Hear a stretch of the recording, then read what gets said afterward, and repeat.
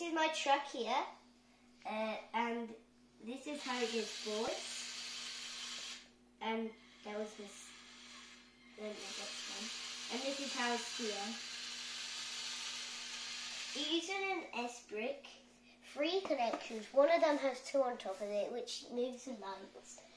And I didn't show you this last one here.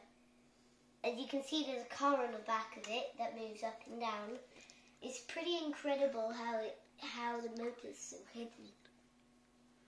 It goes up and down like this. Sometimes I get jammed in there, but it's very unusual. And it uses a big motor and only one small motor, and that's it.